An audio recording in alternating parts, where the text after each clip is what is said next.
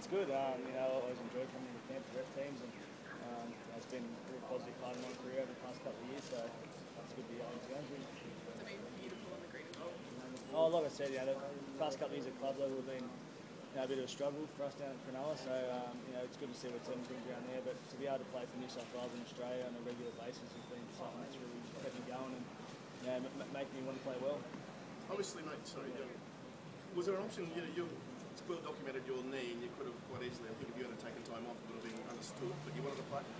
Yeah, definitely. They rang up when we got knocked out and asked how I was, and there wasn't any doubt that I was going to put my hand up and play. So, and the knee's fine. I did miss a lot of training going into the back end of the year, but I haven't missed a session so far this week, and things are feeling pretty good. How tough was the last part of the season? I was reading that you really didn't partake so much in training, barely at all. You kept that pretty quiet? Yeah, I actually didn't train a session at all for probably 6 weeks. So, I suppose it was working okay because I was still playing okay and we weren't going too bad. Those last 4 games we won 2 out of them and took Melbourne right to the end. So the way I was playing wasn't really reflecting that I wasn't training. But I suppose moving into the back end of the year, you need to have combinations with people, and that was something that we probably lacked in the back end. How much trouble is it? And that was because I wasn't training. How much trouble is that causing you now?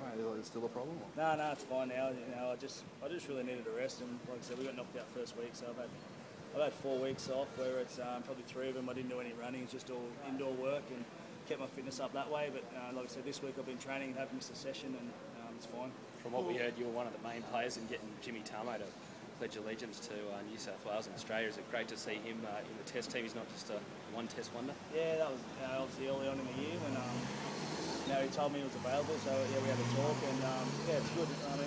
Along with Matty Scott, he's probably been the best runner around the competition all year. And ever since he has risen to rep level, he's taken that back to club level as well. And he certainly deserves his spot, and he's probably along with Matty Scott, one of the first 2 forwards picked. Cool, rare things going to happen on Saturday night. You're going to get cheered. I turned up to the airport the other day, and a bloke actually said to me, "This will be the one and only time I cheer for you." So I said thanks. Yeah, I know, but it's good. It's good. I'm sure I'll be a great win. So.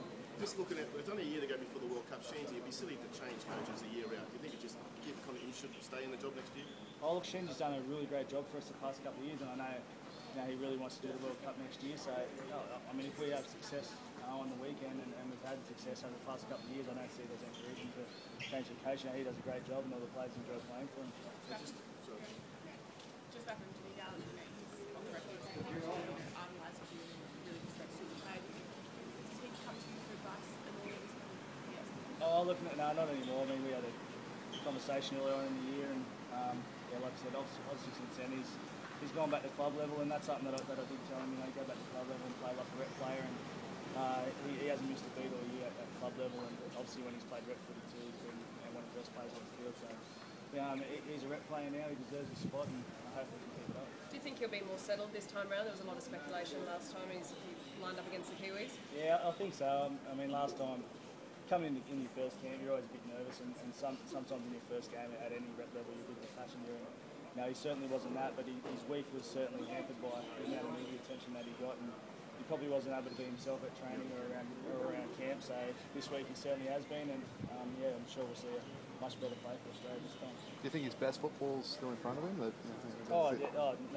He's still early 20s, and he's probably still got a lot of maturing to do on and off the field. So yeah, his best footy's definitely still in front of him. Gallen, is it nice to have you've got Greg Miles alongside you, Nate Miles and Greg Bird alongside you, and much has been made of you guys rebuilding your reputation. You used to be the villains, but now everyone loves you. Yeah, I suppose. Like I said, when you grow up a little bit on and off the field, you just mature and realise that you don't have to do certain things to attract attention or get respect. And I think me and Birdie are well past that now. So it's always good to go out there and play tough footy and try and get a result. And that's what me and Birdie try to do. So it's good to play them again. Thanks, guys. Thanks, Gal.